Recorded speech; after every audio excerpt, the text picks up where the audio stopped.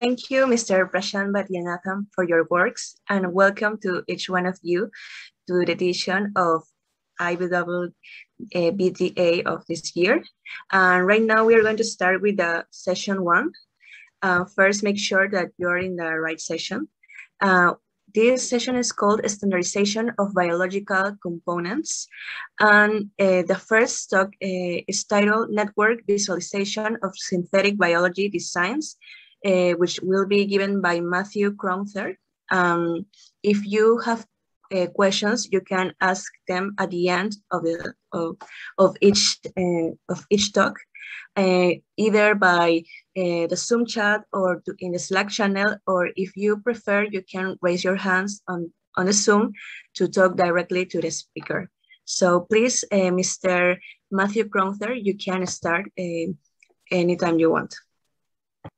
Thank you.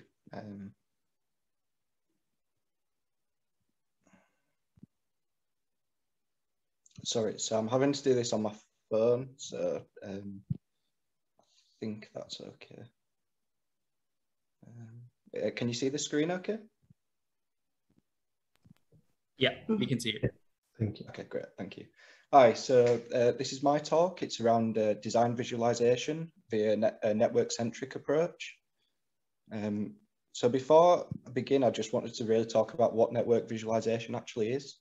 I'm going to go through just a pretty simple walkthrough of how like biological statements that may be encoded within a design are mapped into a visual framework.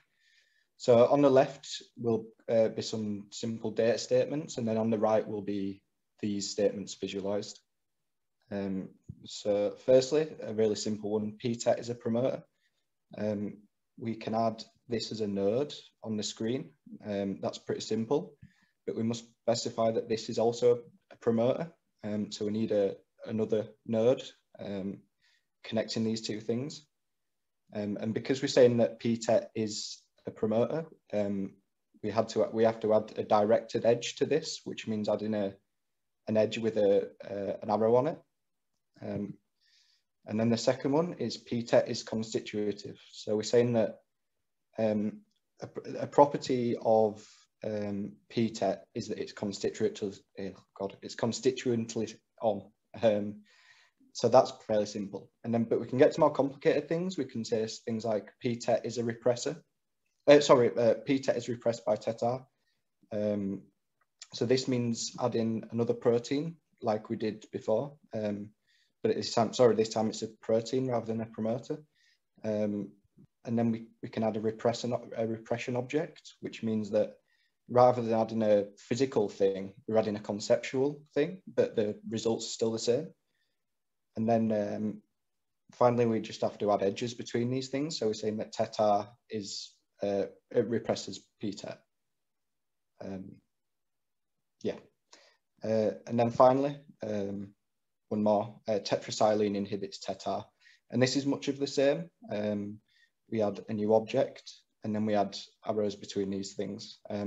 So this was a really basic overview of what network visualization is, but as we'll see later on, it will be a little bit more in depth. So before I start to talk about our work, I want to talk about why we identified network visualization. I'm going to talk about 3 reasons why we found just the network approach useful for biodesign visualization. So firstly, networks are dynamic, and thus the network visualization is also dynamic.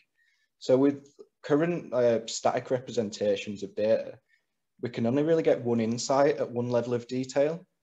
But with network visualization, we can view the data in a number of different ways, and also a different level of detail.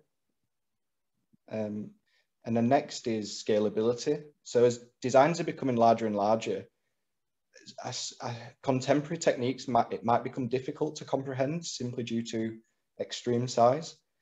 So, but with this sort of visualization, complexity can be simplified using a number of established techniques that are already, which have already got quite a lot of years of research behind them.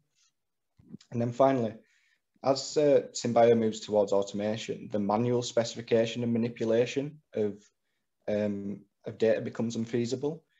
But with network visualization, we can fully automate this stuff at scale, and it's relatively computationally cheap. So we could, in theory, integrate this stuff into the design, build, test, learn cycles to produce at-a-glance views of specific data outputs. So moving on to actually our solution, I'm going to provide a really quick brief overview of what our proposed solution, by bringing back that little example from the second slide. Even though it's very trivial, some of the changes might seem redundant, but I think as I show some overviews of some more complex designs later on, it'll become clearer why these are useful. So going back to our design with no changes, the first thing that we do in our pipeline is we decide what the view is. So the view is a process of modification and aggregation of the underlying data to focus on a specific aspect of a design. So we go back to our example. Say if we want to just look at what are the interactions between things in the design, we can aggregate the data to create a much simpler view. All this is it aggregates all the interactions into a single edge and also removes any unwanted data. Next, we move on to layout. Layout is just a physical layout of the visualized network on screen. And this is done by providing nodes with coordinate values. So with this example, it's a little bit contrived because it's very trivial, but the layout doesn't change much, but we can actually move nodes left to right based on input output. And then finally comes a number of different changes, all designed to encode data without simply adding extra nodes, which clutter up the screen and make things look more complicated. So for example, when we produced the view before, the types of the nodes were removed. So we didn't know there was data loss. But instead of re-adding those nodes, we can add color to denote this different information, and this results in my opinion, a much simpler output. So we can do a quick comparison between the input and the final output, and I think we can see a marked simplification even in this fairly trivial design. Like I said, this was a fairly simple overview of what we're doing, but we can produce many unique paths, and when this is scaled up, I think the advantages to this sort of thing become more apparent. So as we can see from this image, there's 3 completely unique visualizations, and they're all produced from the same design. So for example, at the top is the interaction graph, like we talked about previously in the example. The second one is the hierarchy of physical parts and conceptual groupings. And then at the bottom, there's relationships between modules and crossover and things like that. But these are just 3 examples of potential routes through this and what we want to visualize. It's an arbitrary number, really. Whatever we want to visualize, it is in theory possible with this. So in conclusion, I think that network visualization can be a powerful tool for biodesign automation, and primarily due to the 3 reasons that I discussed at the start. That network visualization is robust enough that it can target an arbitrary number of insights based on users' needs. It can scale with the increasing size of biodesigns, and it is inherently automatable. So the work that we've done at the moment is only a small part of what we're planning to do. As we look to broaden this research, we're going to look into some more topics. So one that I'm really interested in is not only looking at design, but also other aspects of the design, build, test, learn, and also the SimBio projects as a whole. So this could look at visualizing experimental data, how experimental data is integrated, and also seemingly totally different things like maybe robotics protocols. So even though we've successfully visualized relatively large designs, we haven't tested it with extreme size designs, so maybe chromosome scale designs. I think this could be a key point where this type of visualization stands out. And then finally, we've only really explored a small subset I think this last point is really saying we just want to expand what we've already done and produce more opportunities for insight. And combined with this, when we've been producing these sort of intermediate graphs, these views, we've found some success in applying certain graph theory techniques to these intermediate graphs, and potentially at some point this work could start looking as well as visualization, but also some sort of enhancement and integration challenges. So yeah, thank you for listening to my presentation. Appreciate it. I don't know how long have I got left? I've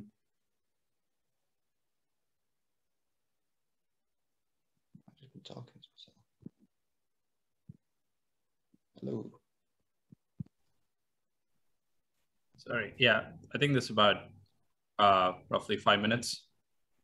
Okay, will I have a chance to play like a 2-minute video, or do you think that'll be pushing it? Absolutely, yeah, go for it. Yeah, so like I said, I had to use my phone for this, but so the text is, you can't read the text, but I just wanted to show a quick video of my, of the tool that we've been working on combined with this. So I'm just going to play this. It's pre-recorded with my voice in, so I'm just going to play it now anyway. Hi, so this is the tooling part of the talk. I'm going to be as brief as possible because I'm concerned that I might be running out of time. If anybody has any questions or feedback, feel free to get in contact with me. So the example design that we're going to be using is a simple NOR gate. It's mainly just to show off the tool rather than the other way around. So when the tool's loaded, we're presented with the raw visualization of the data. Not much can be gauged from this at this point until we make modifications. Like I said, because of the time constraints, I'm only going to go over a single preset. All these presets are single paths through this pseudo pipeline that we discussed previously. The preset that I'm going to explain is visualizing interactions. The view is of nodes denoting physical entities, and edges are the interactions between these entities. It's a really simple aggregation process. It basically removes unwanted data and then aggregates interactions into single edges. The layout's a force-directed algorithm. It's a physics-inspired algorithm that repels nodes based on how connected they are to one another. It allows for an intuitive visual output where inputs and outputs of these interactions are clearly seen. We then add some color. So for nodes, this denotes the role of the physical entity, and types is the type of interaction. Although the design's relatively simple, I still think that the intent behind the design is easy to understand. But we can actually take this a little bit further, and we can apply transitive closure algorithms, and all combined with the knowledge of the data model, we can apply a scaling abstraction. So if I click this here, we've got the same view, but at a different level of abstraction. So we've increased the abstraction by finding the transitive relationships of only genetic objects. By doing this, we can create a simpler view while encoding the same shape and intent. We can actually take this step one further by looking at only proteins, using the same process, but only with proteins. This produces a really compact graph, which removes much of the granular detail, but the intent is still encoded, even at a glance. And just a final view, we can look at something which is very verbose, a really non-abstract graph. This is essentially a raw representation of the encoded data within the design, with no modifications applied. This sort of low abstraction might seem a little bit pointless, but it can be useful for things like multi-input, multi-output interactions and things like that, things that have been lost with the more abstract representations. Okay, thank you. Yeah, so that's me done. Thanks for listening again. Thank you. Okay, thank you for your presentation. There is time for just one question. Is a tool available anywhere to try out yet? Yes, I believe in the abstract, I've got a link to the software.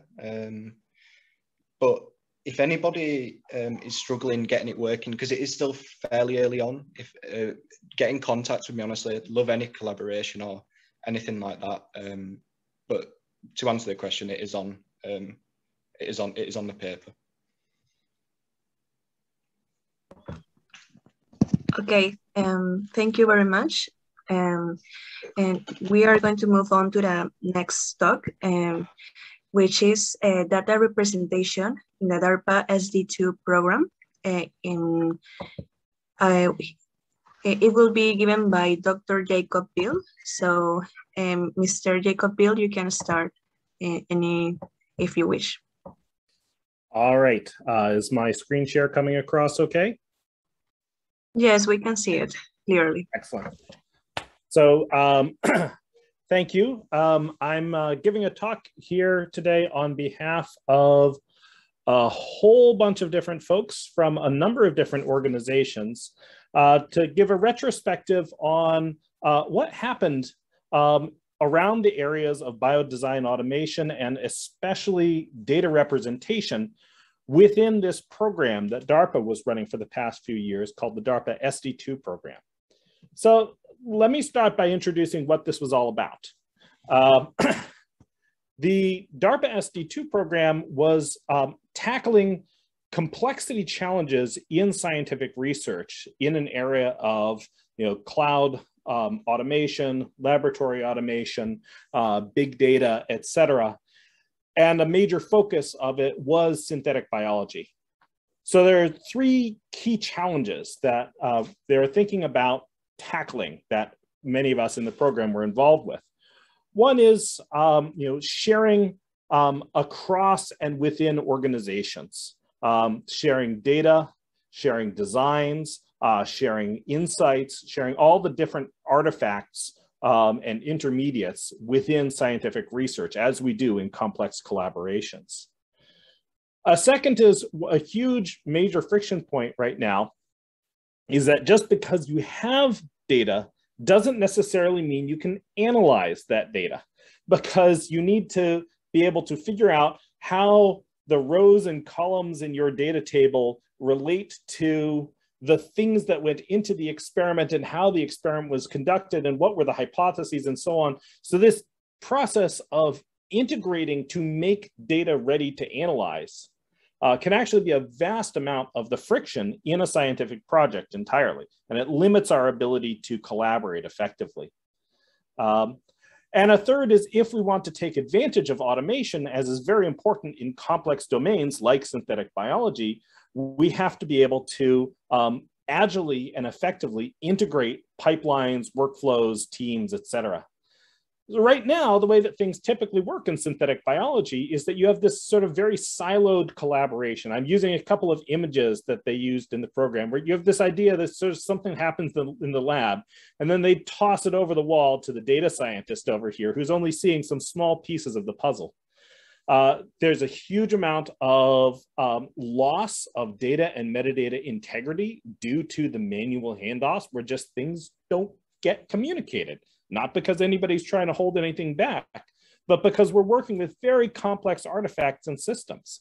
So everything gets bottlenecked on the communication. It's very expert intensive. It's a very high cognitive workload. And because information doesn't really get centralized or shared effectively, everything works much more slowly, and we're limited in the size and complexity of our collaborations.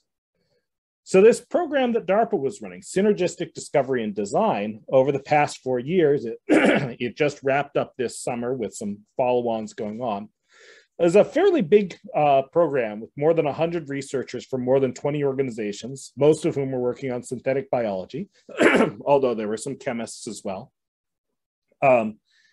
And unusually for a program this large, all of the folks in there needed to work together, and nobody was in charge of organizing them to work together.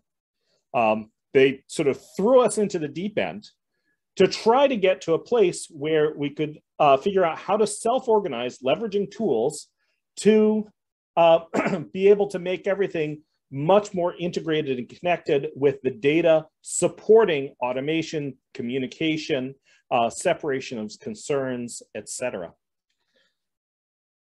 So one of the real keys to making all this happen is representation. Representation of knowledge, of data, of metadata.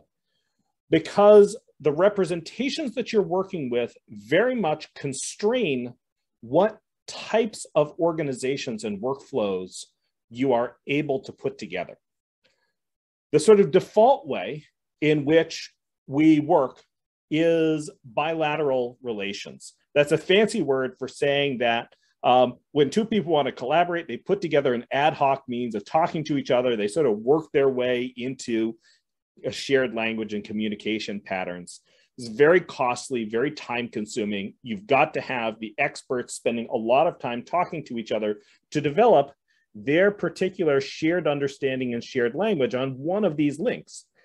And now when you want to talk with another organization, you've got to start from scratch all over again, building another ad hoc relationship.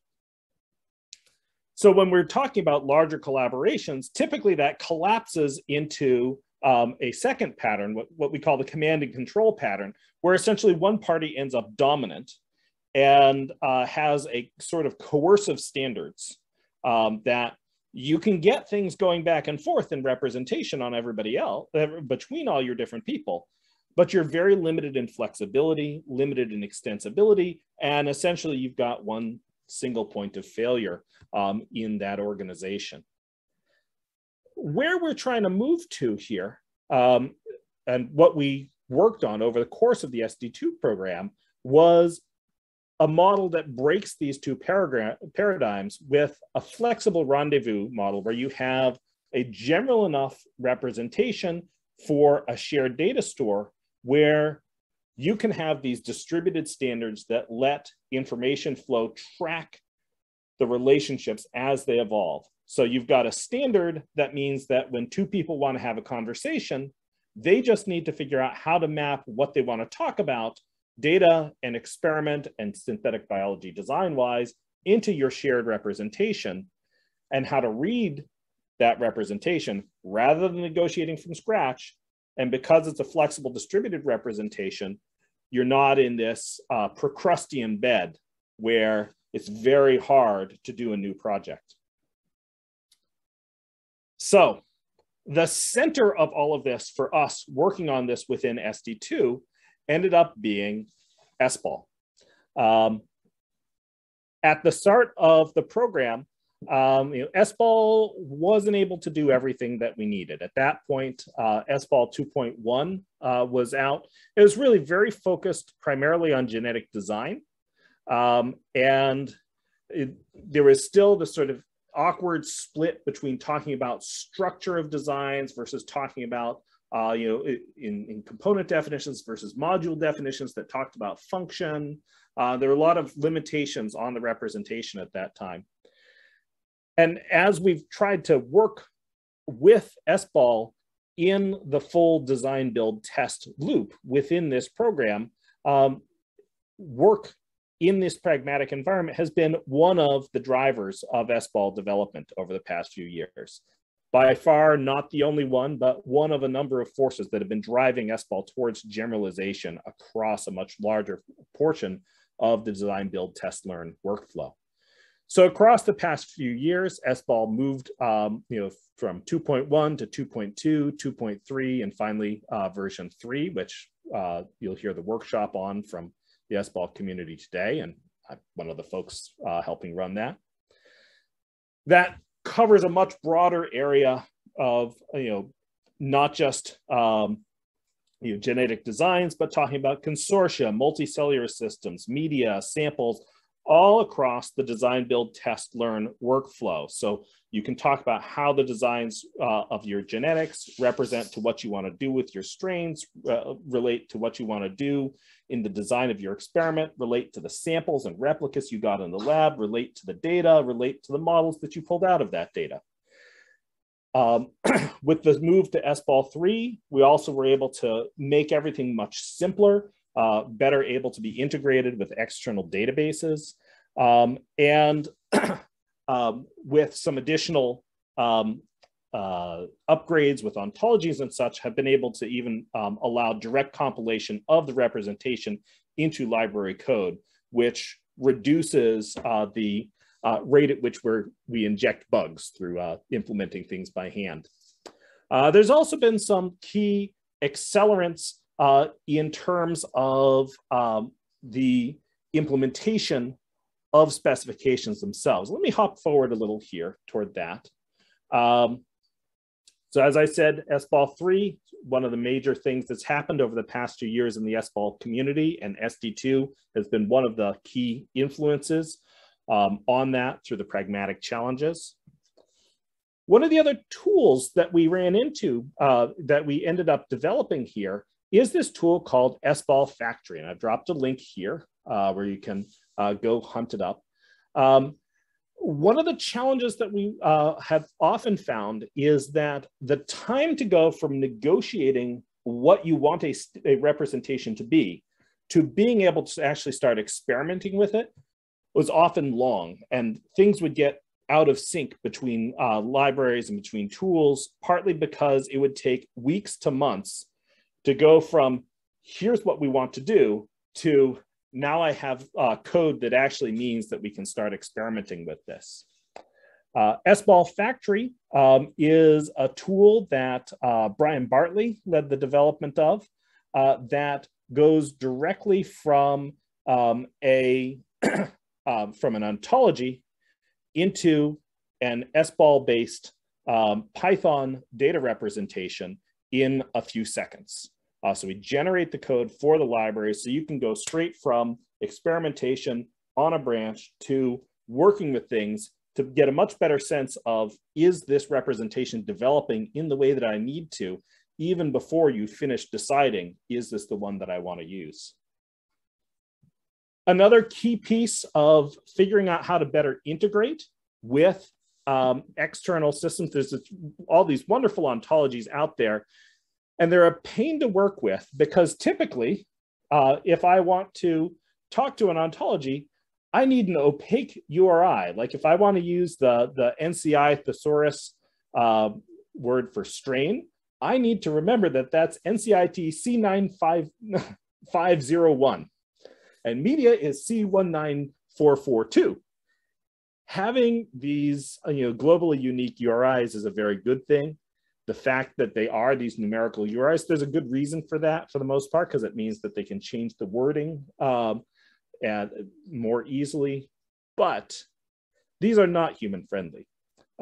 This Taito piece of software, also a nice little support from Bryan, makes it way easier to do that because it just sucks the ontology in and turns it into a bunch of Python variables if you're working in Python.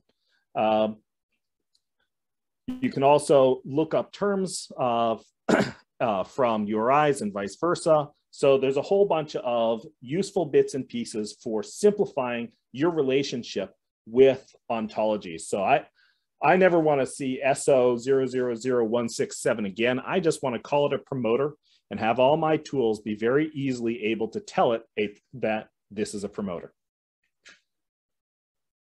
So on the basis of these underlying foundational tools for making our interaction with the representations easier, we built a whole bunch of different pieces of tooling for connecting together all the different stuff. So our typical world in a lab is, we've got some designs over here. Maybe they're in Benchling, maybe they're in Snapgene, maybe they're in Ape, maybe they're just in Excel. We've got a Word document somewhere, if we're lucky, that's got some natural language prose about what experiment we want to do. And then these are just totally unconnected from when we go and actually run things in the lab and get our data and metadata and want to try and do analysis. Our analysis needs to take the data and metadata, but it also needs to get hooked up to these things, which are usually just totally disconnected. So across the course of the SD2 program, we ended up building a whole lot of different little pieces of tools, all centered around SBOL and integrating a lot of the integration through SynBio Hub. And adding some other pieces like these build requests that makes all of this fully integrated. I'm going to talk about some of these key pieces that we worked on. So one of the first pieces that we put together here was something that we called the project dictionary, which is just about coming to an agreement on what we're calling the things we're talking about. You may have, if you've worked in a lab for long, you'll notice everybody has their own shorthand. What I call L-arabinos, you call A on your shorthand note, or A+, because you're saying, yes, I put arabinos in, or era, or L-era, or L-arab, or L-arabinos, or this Chebby ID, or this completely opaque LIMS ID in your inventory system that it's really R72349, because that's what the label of the flask is in the inventory system. And decoding this is really painful and typically makes this interpreting the metadata associated with an experiment a very difficult and manual process.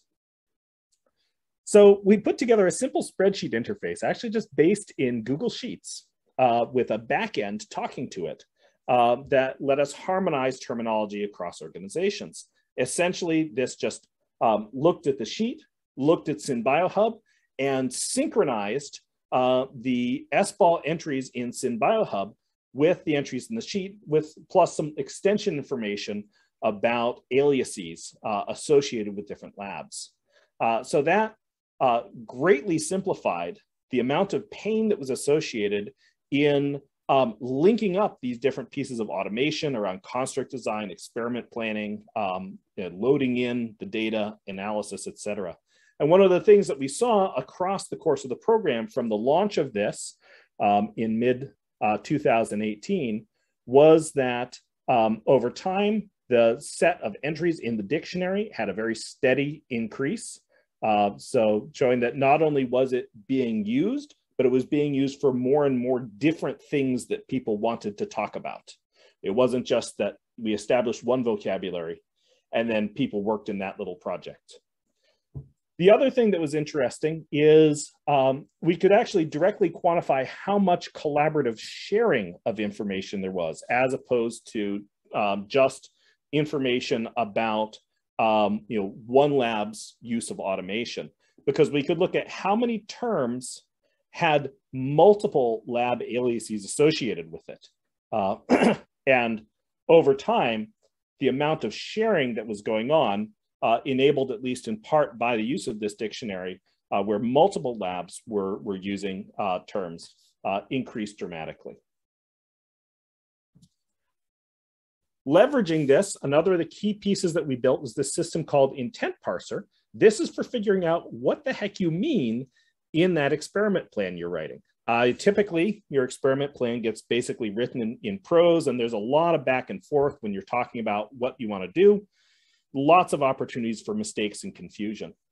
So again, we went to the cloud well rather than Google Sheets. We put the interface in Google Docs. You can put a plugin that adds a menu, and the Intent Parser menu let us do automation assisted linking to the machine readable definitions in SynBioHub, so that when you wrote down A+ in your table, you could link that actually this goes to the entry for L-arabinos. A table-based design of all the key parameters for an experiment as well. And we actually connected this with the experiment providers APIs in here. We most especially we work with Stratios, who some of you may remember by their old name of Transcriptic as well. So we could actually suck out of their API what are the protocols on offer, and then set up a pre-configuration of like, here are the parameters you need, here are the constraints that we know, and then be able to do a pre-flight validation of, is this experiment plan going to be able to run at Stratios? Is this protocol going to be okay with what you're asking for? And then directly submit it and initiate the experiment right there from inside of a Google Doc. Once we got this out and running, it got used for the majority of all of the experiments that were run. And in fact, this is the vastly dominant majority of all of the experiments that could have been run by it, because some of the groups were doing things that did not have a lab that we could do submissions to this through, like the chemists. Spoke some about SynBioHub. Another of the key things that happened, and I think you'll hear about one of these plugins shortly, is making SynBioHub more readily customizable with a system of plugins. Another related thing was making it easier to upload genetic library designs. As I said, you're about to hear a talk about this as well. So I'm not going to go into this, but the general idea is that a lot of times it's much easier to have a biologist author something in Excel. And there's been large volumes of designs that have been authored and uploaded through this at this point. Another of the key representational challenges we ended up tangling with was that just because somebody has designed something in Benchling or whatever, just because you've got a GenBank file for a strain doesn't mean that it's any good or that it has the information you need. There's a lot of very dirty genetic designs out there that are not automation susceptible. So one of the things that this SynBict synthetic biology curation tool does is it essentially recurates the information that's already in a design.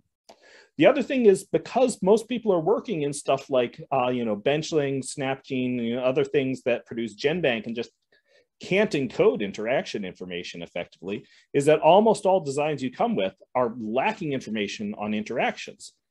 But a lot of time, well, how you want to interpret the designs when you're doing data analysis is all about the interactions.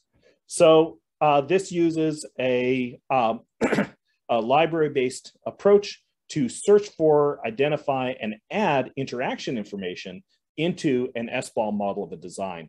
And within SD2, this was run across a whole bunch of strains, more than 100 strains, and had 91% success rate at being able to identify and add regulatory information.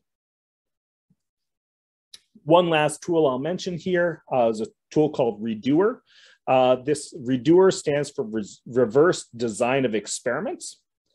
And the Redoer system, this is really a debugging tool more than anything else. When you get a data set in, if it's badly curated, it may not be good for analysis, and you may not know this until you're trying to analyze it. So you spend a lot of time trying to debug what's in a data set, perhaps even chasing down a long time, weeks or months of time wasted because you've been analyzing the wrong data because your metadata was all screwed up.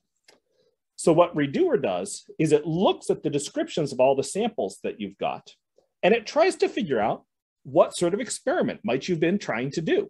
So it may look at a bunch of samples which are varying in their arabinose dose and say, oh, this is a one-factor experiment it's got some controls over here, and it's looking at what happens to this system when I make variation of arabinose dosage over there. And oh, look, it's a nice smooth series. That's sensible. And when it finds things that don't make sense, like, oh, that seems like it's a really big gap. So it goes from 1 to 51 to 53. That's kind of a weird spacing. People usually don't design experiments for like that. Then it'll flag it. Or if it can't figure out how things come together.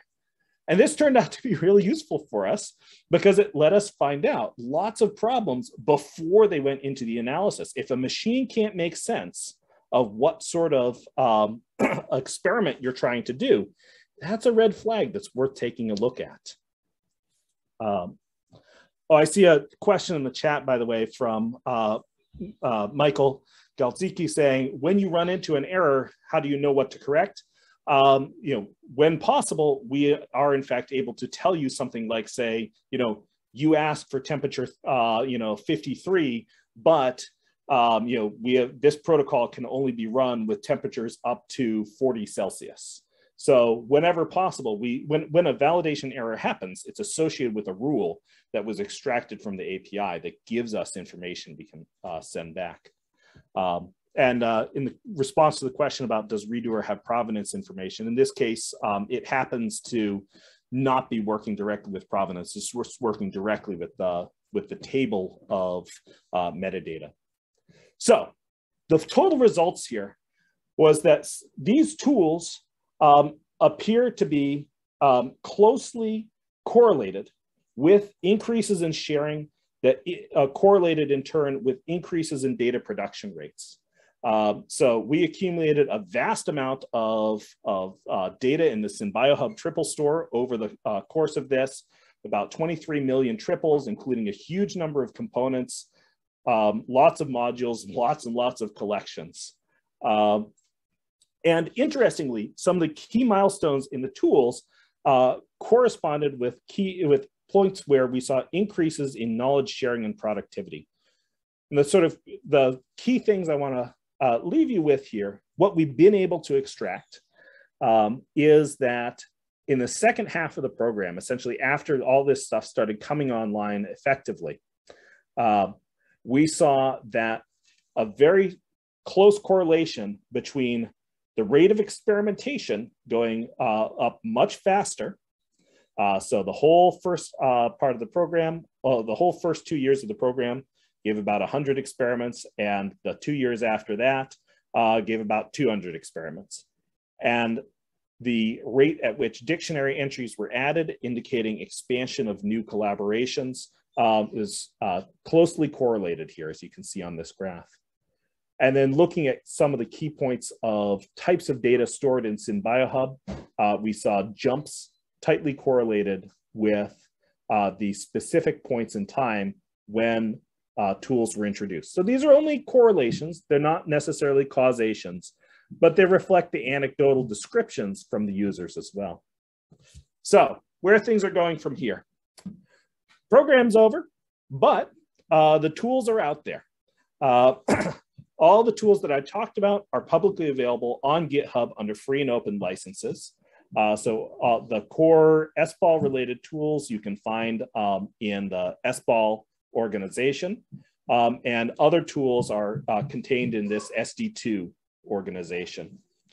And the sort of high level conclusion that we took out of this is that representational tools are really foundational for getting your workflows together. And if you want free and open synthetic biology workflows that we can all share as a community, then we need to make sure we have free and open tools like these.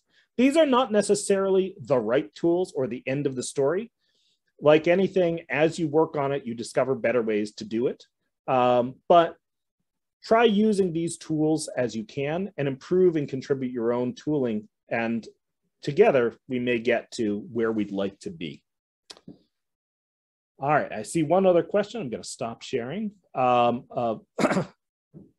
You have a sense of the amount of reuse of experimental data or components throughout the program.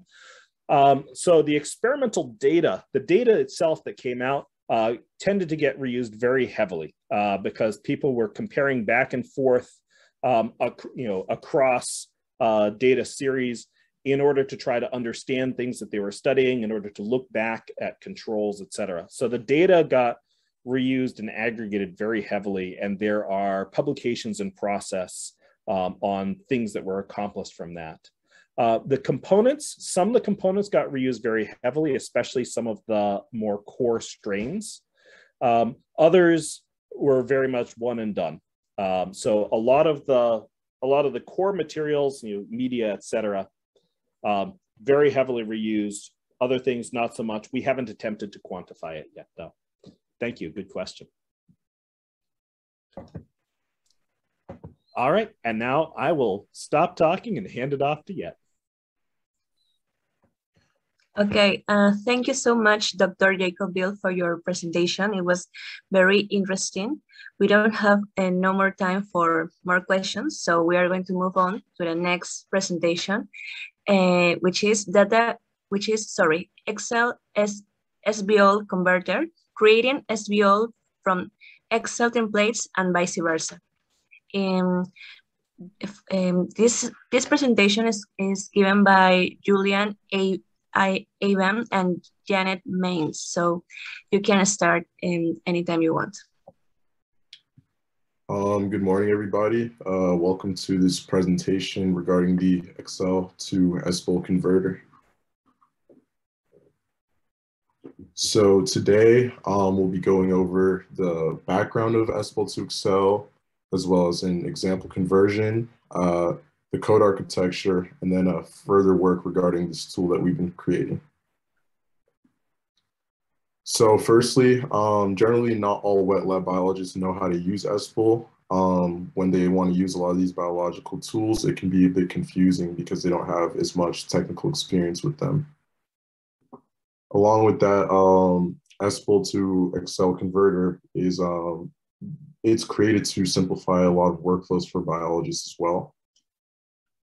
On top of that, this tool is designed to increase the user friendliness of SynBioHub.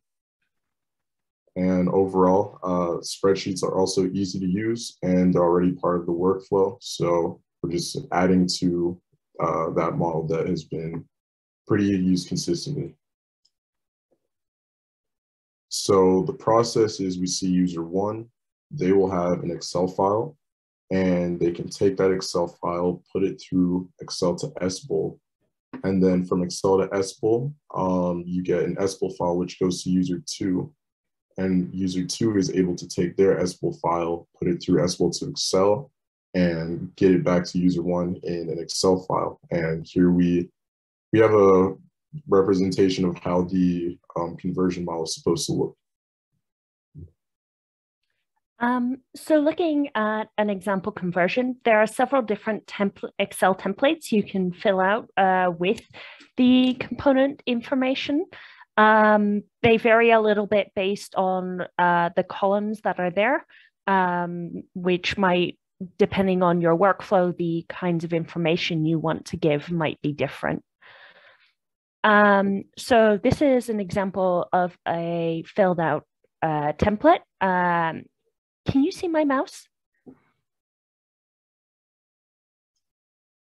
Yes. Yes, we can see it.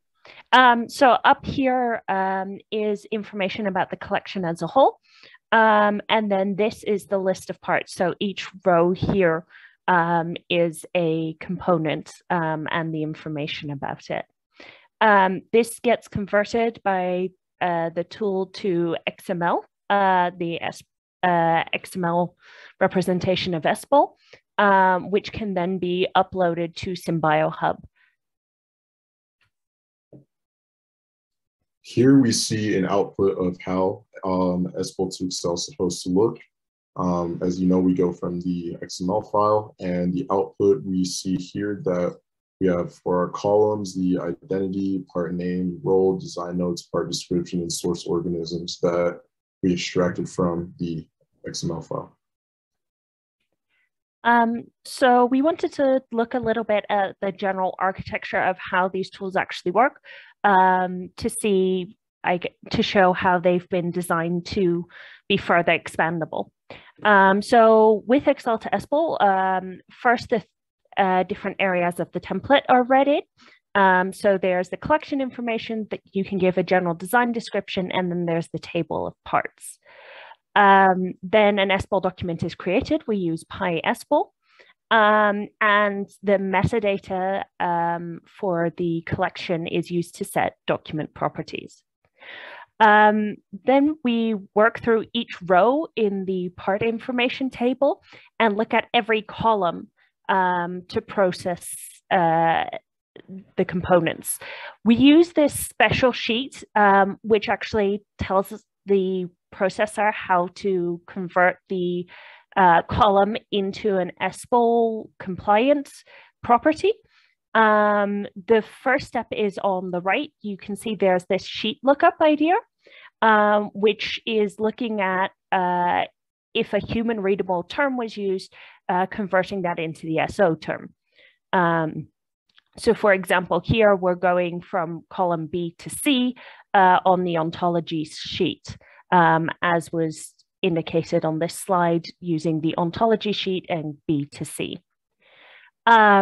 Alternatively, there's also the replacement lookup type, which again, you are given a sheet and a to and from column. So in this case, replacement lookups have a prefix, colon, and a suffix. The prefix is used in the from column, and then the suffix is put in the replacement. Once these terms have been converted from human readable to ontology terms, we then look at the way a particular column should be processed. So there's an SBOL term, and then there's the namespace URL. There are three general ways of processing this. If the SBOL term given is not applicable, the column is just passed over. This might be things you don't want to add into SBOL, or things that you do want to add, but want to add in a compounded column. So you might have two columns which you use to do some kind of sum and only put in a third column into the SBOL. The second option is a predefined method. So for example, SBOL role circular is predefined. It specifically looks at adding the term circular to the list of roles that the component has. And there are a few of these for the most common things we expect to see. There is also the option of an unknown method. So if there is no predefined method, there is a standard fallback, which adds the cell value as a text annotation in the namespace given in the namespace column. Finally, the SBOL document is written out and can then be used further. In general, all of the functions are called within a single converter function. However, there are then special classes looking at the conversion of the columns, the reading in of the table, and the outputting of the table. So with the SBOL to Excel process, firstly, we choose a template that you want to put the SBOL information to. And so here we see that we have a template, and generally you'll have, like we have here, the columns, part name, role, design notes, alter sequences, etc. And this template, of course, is supposed to be blank because you want to take the information from your SBOL sheet and output it into this spreadsheet, into this as well as spreadsheet. And then secondly, we'll read in the SBOL XML document, and we'll iterate over the component definitions in order to extract the information that we're looking for. So here we have an example of the XML file. So we have the component definition, we have was generated by, was derived from, sequence, and we'll take information out of here to put into our spreadsheet. So thirdly, we will take the parts and put them into a dictionary, and then from that dictionary, we'll store the parts into a pandas data frame. Fourthly, we will set each of the component definitions to a row, and we'll set their properties as the columns. So with these specific properties, we have some post-processing that goes on first, and here's some examples for sequence, organism, and no change. One specific one is with sequence. So if we have a URI that exists, then we obtain the sequence string from the SBOL object and add as a column row, or as a column value to the sequence row. And the purpose of this post-processing is just to make the information that we're extracting a lot more human readable. Fifth, we will reorder the list of columns based on the given list of column names. So here we have an example of an input list. So we have an input list of identity, part name, and role. And then we have the columns given to, or the columns within the actual SBOL file, the role, part name, part description, and type. So the output order that we'd like to take is the part name, the role, the part description, and the type as our final output within the Excel spreadsheet. 6, we'll take this final data frame and we will output it into Excel. And we see here, we have information that we extracted from the SBOL file, and we have within our columns the identity, part name, role, etc. And then within our rows, we have the properties associated with the component definitions. And here, we also have the model architecture, and we have overall one converter function that handles the calling of every other function. And generally, these all work together to make sure that the data frame is properly output into our Excel spreadsheet. So future work. There are still some current limitations with both the Excel to SBOL and SBOL to Excel.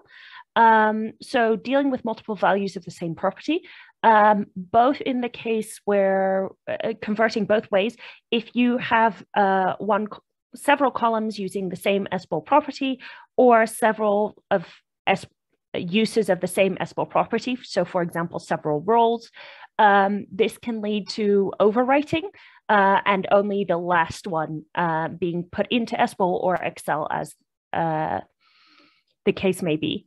Additionally, in Excel to SBOL, currently any other columns are simply added as text annotations, and we would like to work on using either URI or text as is appropriate based on the cell value.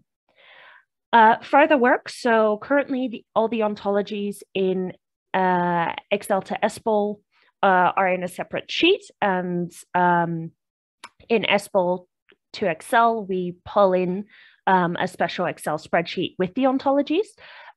We're working to instead incorporate Taito, which Jake Beal was talking about earlier, to make that more flexible and updatable. Additionally, we're looking at what is the core metadata. So we have an initial set of columns proposed, but looking at exactly what people would want to encode. So if you have any ideas about general use of Excel to SBOL or SBOL to Excel and what you would like to see, please do let us know. We're working towards SBOL 3 compliance. At the moment, everything is still in SBOL 2. We're working on plugins. So at the moment, there is an Excel to SBOL SymBioHub plugin. So if you upload an Excel filled out template to SymBioHub, you can select the Excel to SBOL plugin and it will simply upload it as SBOL, which you can then download as needed. We're still working on the opposite, where you can download SBOL from SymBioHub as an Excel spreadsheet. And finally, we're working towards the integration of more top-level SBOL types. At the moment, we are limited to component definitions, but we would like to expand to modules, experiments, etc. And yeah, these are our funding sources, and lots of people worked with us. I saw a question. I think that's been answered already about the user friendliness. So hopefully plugins also make that more user friendly. And for Goxel, about the namespace URLs, that sheet with the columns and the namespace URLs is actually a separate sheet that is hidden, and as user you don't need to see. I will stop sharing my screen. Okay, thank you for your presentation. There is one question. Are there any resources to learn more about Redoer? So I think that's still from Jake's talk, as I didn't work on the Redoer tool, and neither did Julian. Okay, okay, great. So does anyone has more questions?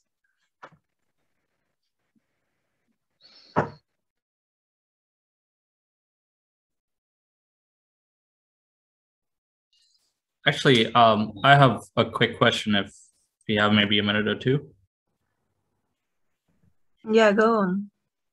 So this is great work, and I think I really love the idea of having this templates, and I think this is very much important if we want to have standards. So I'm kind of curious if you'd mentioned that you're going to extend this to more than just component definitions, but modules and experiments as well. So I'm a bit curious if the idea is that there's do you have like a vision of having like two modes? One is like these standard templates where folks can use Excel sheets directly, and then there's an underlying plugin that automatically converts to SBOL, and then there's a developer mode, or I'm just trying to understand like the roadmap for this going forward. I think so. As a first step, we want to create several templates, which is for, I guess, non-developer users. But we have also hopefully with the, I guess, second hidden spreadsheet, which does all the column processing, etc., hopefully make it easier for developers to make their own templates as well, even if they don't want to contribute to the underlying converters. Okay, thank you. Okay, thank you very much. Okay, thank you for your presentation. We are going to move on to the last presentation of this first block, which is titled Towards Collaborative and Automated Development of Resources for Data Standards in Synthetic Biology. Our next speaker will be Jake Ajibot. So you can start anytime you want. Okay. Can you hear me and see my screen? Yeah. Okay. So my name is Göksel. So Jake is not here. I'll be presenting this talk. And the topic of my talk is about automating the development of resources using the synthetic biology open language. As you know, this standard has been developed to exchange genetic designs. I was traveling and I missed some of the previous talks, so I might repeat some of the background information slightly. Apologies for this. First, a little bit about where I am based. So Keele University is somewhere in the middle of England between Birmingham and Manchester. It's campus-based. The campus is quite large. It's all green, very nice to walk around. It's like a little village, basically, with staff houses, student accommodation, the science park, and so on. And it's really always nice to see schools running around in the campus. Right, back to the talk. As you all know, SBOL has two different components. The first one is about the data model, which allows us to describe genetic circuits in terms of their parts, how they are positioned together, and so on. You can also add additional metadata, for example, interactions to say what's the intended behavior of our genetic circuits. Obviously, by looking at machine level code, it's not easy to understand. We prefer diagrams. Even when we draw them on a whiteboard, we try to pick up from standardized representations of glyphs. So the second component of SBOL is about visualization, to organize and systematize conventions about genetic circuit diagrams. So SBOL Visual provides some standardized glyphs to represent entities, nucleic acid sequences, different molecular entities such as proteins, and also glyphs to represent relationships between those. By providing this, SBOL Visual makes things easy and as simple as possible by providing a framework in the form of some best practices. The default glyphs are black and white, but they are available as SVG files. So that means you can customize those SVG files yourself. For example, you can choose a different color. Currently, the information is available as free text. The spec includes a list of all SBOL glyphs, how to use them in a PDF document. It's growing all the time. The latest spec is around 90 pages. It groups these glyphs into categories. For example, for each entity, such as a sequence feature or let's say a protein, we have a glyph category. Each glyph category may have multiple recommended terms or alternative terms. And they are all specified in Markdown files. For each of these categories, we have a single Markdown file. They are then combined together to create this PDF documents. Here you can see a simple one of those, Aptame, and there's only one recommended glyph. Although I said there is a bit of free text usually, we also include some identifiers or numeric values from external ontologies. In this case, it says that if there is a data model using this sequence ontology term 31 in the applications, it can easily be mapped to the Aptame glyph then, because we also use the same term here. Well, the standard is evolving fast. Since its early versions, we've been adding glyphs for sequence features, molecular species. Recently, we started adding interactions. Also, we incorporated the directions of these edges for participating entities. The community is also considering parametric glyphs nowadays. So these parametric glyphs allows you to specify different parameters such as size, color, and so on. All this activity is happening in GitHub, and we use a specific GitHub repository for SBOL Visual. The advantage of GitHub is that it allows us to track history and provenance of changes so that we can see why something has been done, how and when. We even host these glyphs via GitHub using the HTTP access. Essentially, GitHub acts as a web server. We are really using GitHub to its extreme now. Even the SBOL standard website is hosted at GitHub, and it makes things easier to integrate as well. When we make a new change, we usually implement in a separate branch. Once the branch is reviewed, it's then merged into a code base. We then prepare a new release for all these glyphs. Well, although I mentioned that everything is being reviewed as much as possible, still incorporating community-edited files can be error-prone. And usually identifying errors is an asynchronous step via bug reports later on. It is desirable to somehow standardize these markdown files and validate them even before we try to make a release. Also, it's really desirable to create some sort of automated documentation like an HTML file, which includes all these terms, and it can be easily browsed via the web perhaps. Although we make all these releases available as catalogs of glyphs to download as a zip file, for example, they do not follow the FAIR concept yet. So these glyphs are not searchable. They are free text. They are in a PDF file. They are not directly accessible for each version. Although we keep a master version which is accessible through the web using GitHub, for different versions, we have branches that are not directly accessible. So to make things interoperable between different tools and to support previous versions and to reuse information, everything should really be machine accessible. Everything should be searchable. Glyphs should be resolvable. Also, the information about these glyphs and the SBOL data model should be integrated for better tool support.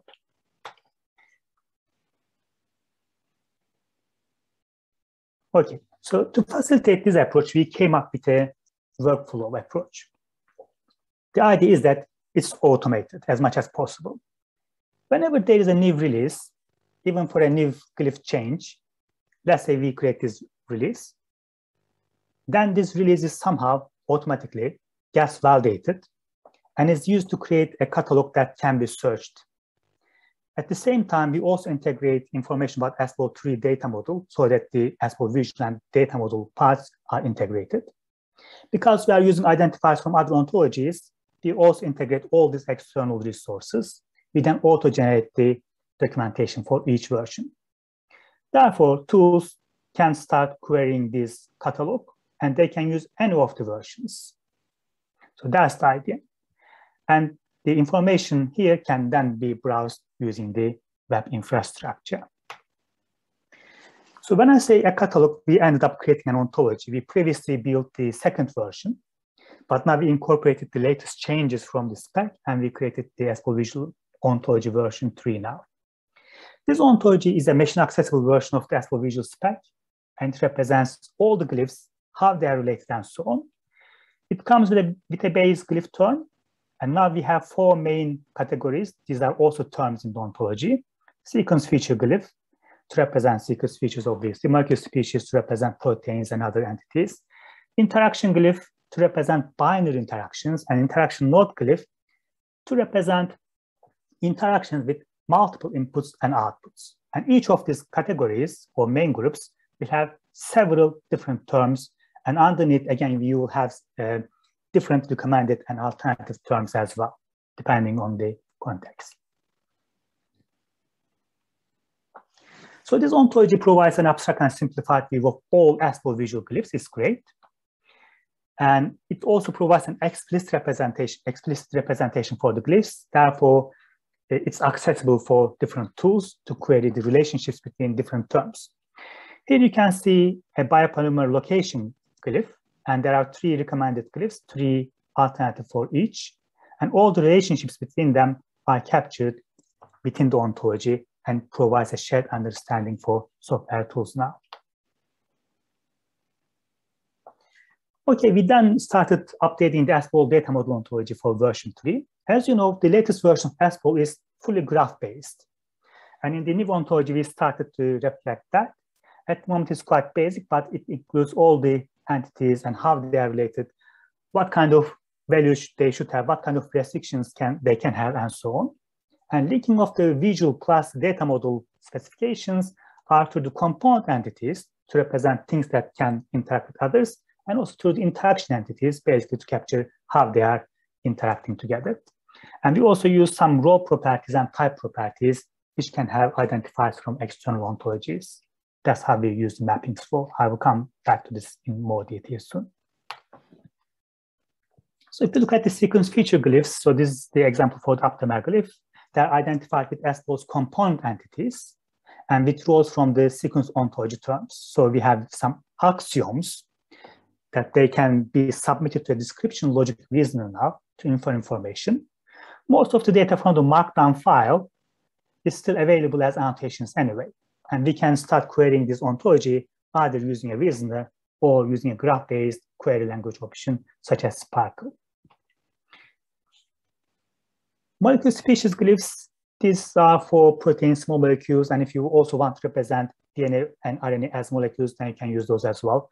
They are also identified with SBOL's component entities, but now they have types from the systems biology ontology.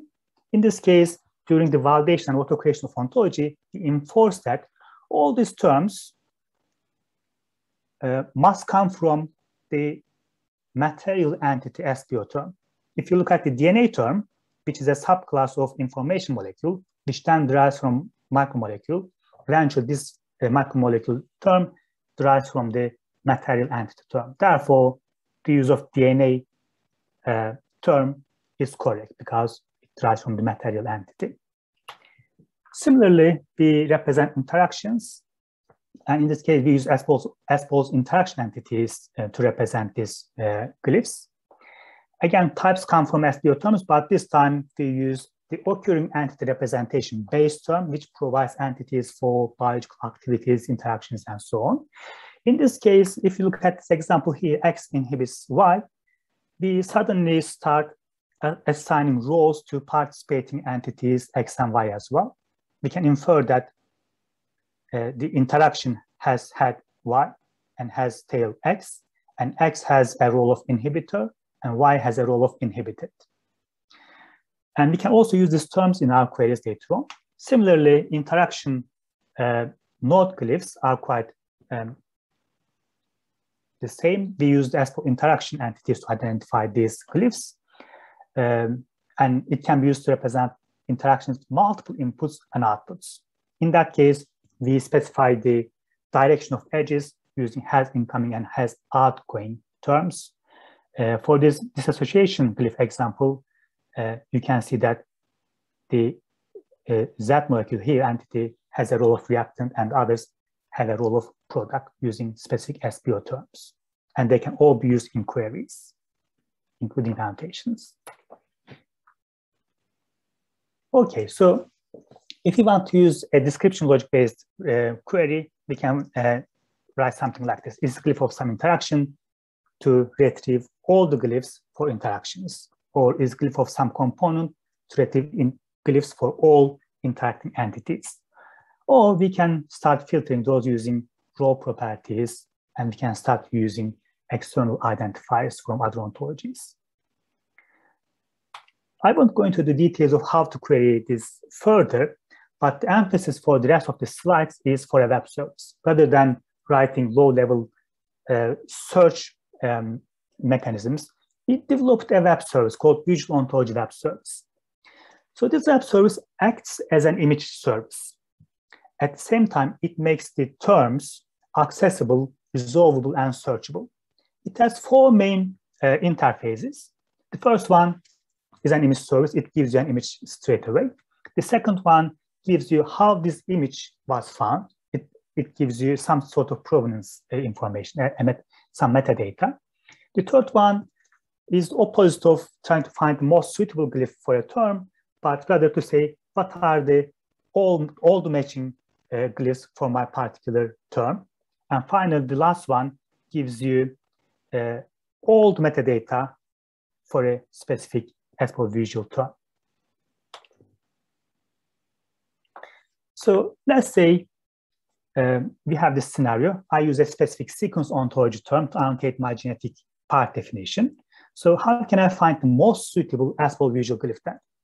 Remember, sequence ontology has a few thousand terms, and in SBOL visual, we have tens of glyphs.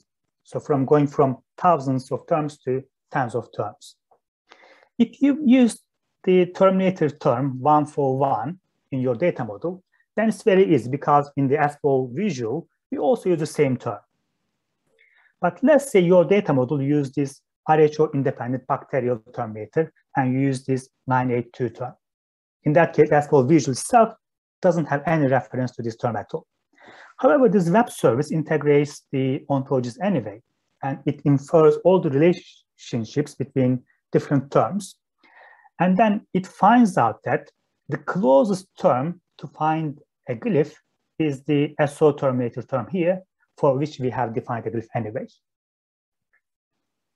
And if you use any of these terms, or the terminator 141 terminator term, for all of these URLs, you still get the same terminator glyph. Okay, so let's look at our automation one more time. So we make a release.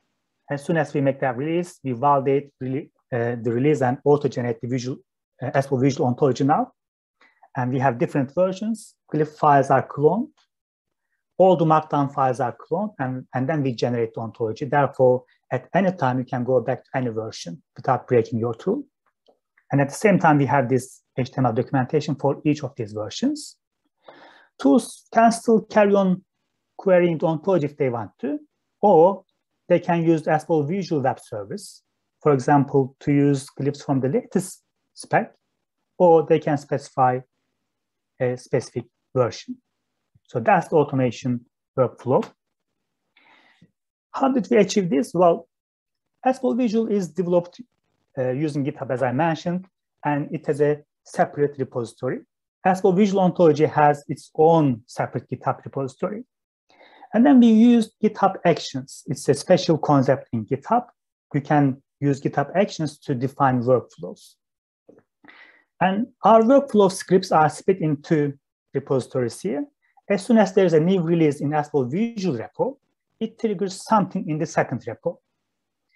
As soon as the second workflow script is triggered, it does something remotely within the GitHub environment. First, it prepares a deployment container. And then it sets up dependencies and libraries, downloads all the required libraries. It also downloads all the glyphs and markdown files from the latest spec or latest release that caused this trigger. It then runs a script to generate the ontology and the HTML documentation. It puts everything into a special folder. If the release is marked as stable, it then also replaces the default ontology. Otherwise, it will only keep a version folder. Once everything is executed, it will then commit the changes, all the new files, back to the SBOL visual ontology repo, so that those files can be used by the web service. In that manner, the web service is quite dummy, actually. It doesn't know anything about the versions or how many versions are there. or which one is the latest version. It just looks into a default location for the current or the last version of the ontology. In that case, tools do not need to specify a version, and files will be loaded from the GitHub repository remotely via HTTP. If the tools specify a version number, then web service will load the files from that version specific folder. At the same time, it also loads SO and SBO ontologies from the GitHub repository via HTTP and integrates for each version so that you can run more intelligent queries. You can also browse different versions without specifying version number, or you can specify the version and then you can go through the documentation using the web. And it's also available through GitHub again. So the web service is mainly an image service, really. You can either use terms from the SBOL visual ontology, or you can use any of the other identifiers from external ontologies, or you can specify which version of the glyph you want, SVG, PNG, or PDF. And you can also specify different versions. And if you don't want to use the SBOL visual ontology GitHub repository, but if you have your own glyph file somewhere, you can also specify a custom location for the ontology and a custom base for the glyph, and the web service will fetch the files from there as well. The mapping data is quite simple. Remember, it gives you some provenance. For example, if you use the RHO independent bacterial terminator in your data model, it will then say, well, the distance is 2 from the most suitable term. So it is the number of edges to get to the most suitable SO term for which we can find a suitable glyph. The top-down querying is quite simple as well. Assume that you want to retrieve all the glyphs for all sequence features. In that case, you specify the very base SO term. Then it will map all the matching terms and all the glyphs for that. Or you can specify the SBOL visual term. In that case, remember, we may have multiple recommended and multiple alternative glyphs. Then you will see those as well, but we will be annotating all the results in terms of which one is recommended and which one is alternative. You can also use the, again, a more specific SO or SBO term as well to get your glyphs. In summary, I think the workflow seems to be working. We've been doing some tests and worked. We were able to automate a release and the web service could look at it, but we obviously need to do more tests and verify all different cases as much as possible. And we should also start logging errors as well, rather than failing on errors. So we should double check everything. So this automated workflow really facilitates community-driven and collaborative development of the SBOL visual standard more rapidly and efficiently, and we can identify errors more quickly. The web service is very lightweight for querying and retrieving most suitable glyphs and makes things findable, accessible as well. Automation has further potential to serve parametric SVGs for SBOL visual design tools, and that's our possible next step to incorporate additional metadata for parametric SVGs so that we can return customized glyphs as well. Big thanks to Jake Sumner, who worked on this project to automate different steps over the summer for 3 months. And he was funded by SBOL Industrial Consortium, and many thanks for that as well. And also many thanks to our collaborators, James, Jake, Thomas, and Chris. Thanks for listening. Okay, thank you for your presentation. Does anyone have questions?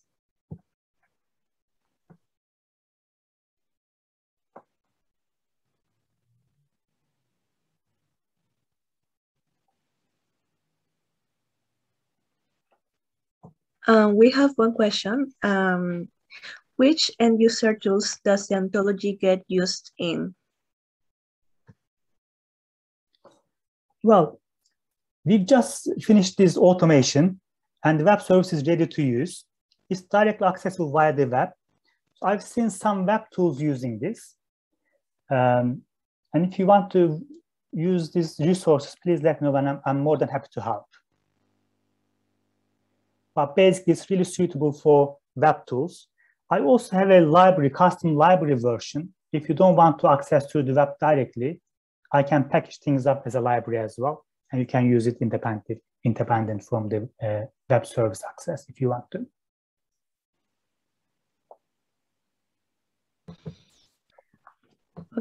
Okay, so thank you for the answer.